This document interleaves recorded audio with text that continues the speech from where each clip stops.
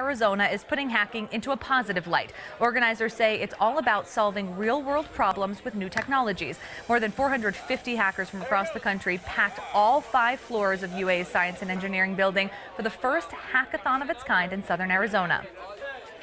There's tons of talent here that's kind of overlooked and unforeseen compared to places like Silicon Valley or New York City, which have really cohesive communities already in place. And so we're really looking to try to build that here, and these people, by these students and these sponsors being here, they're showing that they also want something similar. And they had some big name sponsors too, like Amazon, Google, and Raytheon. And Ricky, I know that you had